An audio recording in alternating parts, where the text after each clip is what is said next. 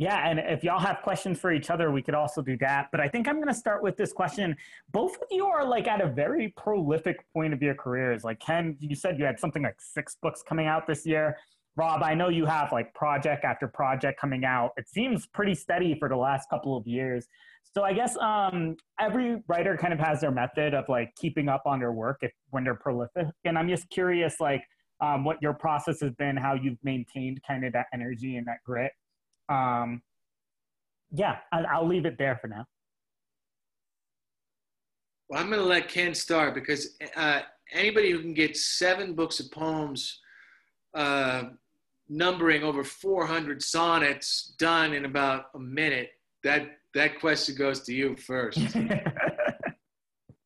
Well, part of it is I've been doing this for a while. And just as an aside, I did go through an MFA program. This was in the 80s, the mid 80s, late 80s in Fairbanks, Alaska as a fiction writer. I wrote stories and I started writing poems there. And one of the things I liked about poems was you could finish them quick. And I had a knack for that. I mean, not to downplay, but they're shorter. And so the books that came out, the sports book, I mean, those poems, a lot of them had been written years ago and then added a few more once the book was accepted for a certain length that they wanted. The book with the book with the writing party, that also was written years ago. And I have some that are still like, in waiting as we do as writers. But the Trump stuff, that I feel as if I was chosen. I mean, I have a knack for form and the sonnet's 14 lines. It's a few sentences and I can do it. And the first one, it was the day after the election in 2016. I was starting a residency. I go around as an artist. I was going to be working in schools in Bowling Green, Kentucky. And I was sitting in my car, listening to the news. And I just remember I wrote a line. I said, this guy's going to make George W. look like a statesman. That was my line. And then I turned that into a sonnet a few days later, wrote another. And then because I had a circumstance in early December 2016, I was visiting a friend in a foreign country who didn't have internet, who slept late, and I had time and I started writing 3-4 a day. And I had that first book by the inauguration. My publisher, somebody I knew who liked the poems, we got it out quickly. And that volume 1 was a joke. But then I started writing more because I'm following the story. I can write it.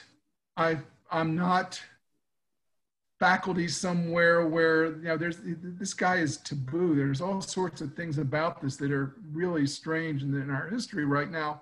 And I'm you're right, your obsessions, I'm obsessed with this, so I'm able to write it. And I have stuff I think to say, and I do a lot of stuff in voices. So it's very few of them are me, but they're coming from a different, when I was going to read one of the poems from this, when I was in 2 years ago, I just said, name a country. And if you name a country, there's probably a sonnet from that country. I had 72 different countries. So, and you just come up with voices. It's not like writing a novel. It's a voice. It's 14 lines and then you're on to the next one. And I'm able to right now, the volume, I finished volume 7, 5, 6, and 7 are all in Trump's voice. 8, I'm starting, and I've come up with like about 100 occupations, and I'm just going to say like, steel worker, Peoria, or whatever, and just have 100 voices, and I'll probably go 70, 30, there are people who love him, but, I'm going to write 7, I think I'm going to write another 100 and try to make that volume 8. And then there's going to be at some point the fall of the House of Trump. I mean, I got more to do. It's not over, and feel like I was chosen to do this.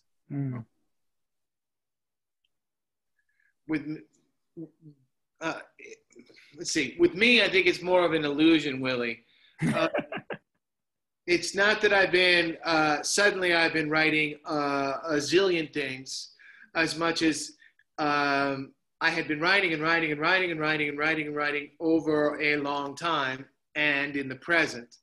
And then all of the books sort of got accepted, or the publication schedule kind of makes it look as if, oh yeah, this guy just wrote 3 books in 9 months. And you know, that's not quite how the timing worked out that way, but that isn't really, I wrote them over a longer period of time.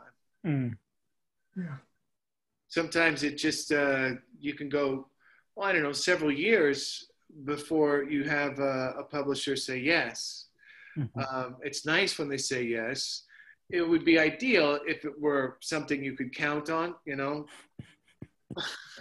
but you can't. And so you just take it in a flurry if it comes in a flurry. Awesome. Thank you. Yes, my mic's on. One question I had for Ken, you have talked about this a little bit, but the sonnet, why have you kind of chosen that form? Is there any other contemporary people you see yourself in conversation with? A lot of talk around like the literary circles I hang out with, at least, is that like the sonnet is kind of in this huge resurgence. There's a lot of poets kind of returning to it and being drawn to it. And I was just wondering like how you fit yourself in that conversation. Yeah, why the choice of the sonnet as opposed to other shorter forms? I write sonnets quite a bit too. The reason that I write sonnets is because I like how much they're pressurized, all right? Mm-hmm. But what I really like about sonnets is that at some point they have to turn, right? You cannot simply proceed lockstep 14 end-stopped lines in a row and be done. You have to turn at some point, and that's where the energy is, that you establish something and then you contrast that and then you look for a synthesis at the end. That's a pattern and shape we all have to do as writers of essays anyway. Thesis, antithesis, synthesis. A sonnet just lets you do it faster.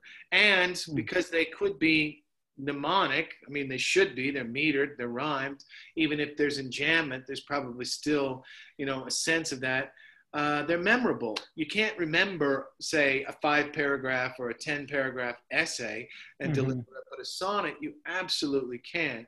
It's nice because I want to try and carry everything around in my memory, right? So that if somebody ever says, well, let me hear a poem, I don't have to say, sure, let's get in my car, drive to my house, and I'll get it off to the floor where I left it this morning. I could just let her rip.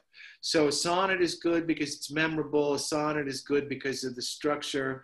A sonnet is especially good because there's already a dramatic moment in the form itself because you have to turn. And then you have to resolve. So it's like Act 1, Act 2, Act 3, which we're used to in film, by way of theater. Shoot, even sitcoms have that structure, Act 1, Act 2, Act 3, with commercial breaks as the curtain and intermission. So that's why I like him. Ken sounds like he likes him because he's adept, but I can't tell if he's there yet. Yeah, I can't tell if he's there. His screen. Wait, are you there? Yeah, I'm here. Something went buzzy, so I took off the headphones and so I missed the question. I heard a little bit about Rob's answer, something about, is it form or sonnets? I didn't. Yes. So my question was essentially why you're drawn to the sonnet. The sonnet's kind of having a resurgence in a lot of contemporary literature, at least with a lot of the circles I hang around. So I was wondering how you fit yourself into the conversation of the contemporary sonnet, and yes, why you're drawn to it. It's, I don't know if I have an easy answer. I started writing sonnets. I have I find it, I don't know if I'm going to find it easily here, but I have this thing called Conditions and Cures. And way back in, this would have been in the early mid 90s, I had an illness time and I took a leave. I was a tenure track professor in Nome, Alaska. And I was just starting to write poems. I was just getting a few. I had an illness time. I took a leave of absence, had to resign my job. I was really sick. And on the other side of it, it took a while to even start writing again. And when I did, one of the things I wrote about disease and disability, my own issues I was having at the time. And I came across a book by Norman Cousins, I think, Anatomy of an Illness. And there was the idea of laughter is healing. And I saw a lot of old movies in that time. I thought, well, I'm a writer. Instead of just Marx Brothers movie or Buster Keaton or a Woody Allen or a Charlie Chaplin, I'll watch it and then write. And I started writing sonnets then, and something clicked, and I wrote. It's in one of the collections, and there's a section of sports sonnets, a section of writer sonnets, and then before the Trump stuff, I started writing George W. Bush poems. One book of that, all sonnets, and so it's just something that. Once again, there are 14 lines. I have a knack for it. As Rob said, I think I'm adept. And God, it's just something that I find I can get in and get out and make it work. I mean, to me, it's an accident, but it's a happy accident. Whenever you write something that's pretty good, it's a happy accident. This question is going to be for Rob, but I think it'll apply to Ken too. I'm just curious about so you're drawing from like a dude named Christopher Smart, who's like this lunatic poet. My question, I guess, is like, how did you find that? And where do your reading habits take you? And I feel like the broader question that I'm reaching for both Ken and you is like, what contemporary poets are you reading? Or do you feel yourself more drawn to older people who are already dead? I can't remember the exact first time I ran into Christopher Smart, but it was the excerpt first. And then I wanted that. And of course you can get anything you want on the internet, but I thought, no, I want it in book form.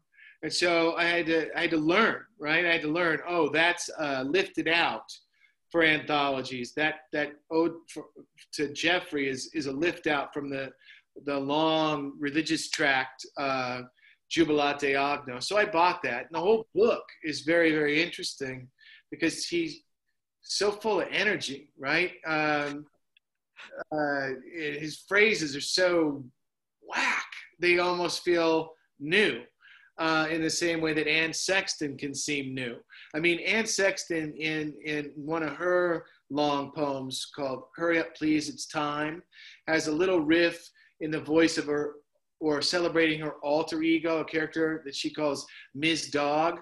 Ms. Dog likes to sunbathe nude, la-di-da, right? And at one point she talks to the sun. Oh, sun, you hammer of yellow, you hat on fire, you honeysuckle mama, pour your blonde on me, and she talks about being, that kind of celebration in her voice is not really all that different than the celebration that Christopher Smart was up to, in the 1700s. I think I'm just kind of drawn to that voice. I love Walt Whitman too.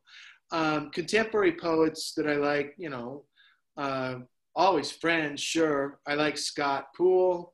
I like Jesse Randall. But it's not always Americans that I read. There are some Eastern European poets in translation that I like a bunch. A Polish poet named Zbigniew Herbert, a Czech poet named Vasco Popa, and a Slovenian named Tomáš Solomon. And Solomon is one of those ones, high energy and weird also. Think about an Eastern European surrealist version of Frank O'Hara's lunch poems. That's Tomáš Solomon. So I think that's what I'm drawn to more than, sonorousness or a lot of frowns. Because I really like Richard Garcia too. And that guy is also really, really good and, sometimes sad, but also just exuberant and smart and inventive. So those kinds of things I think are what captivate me.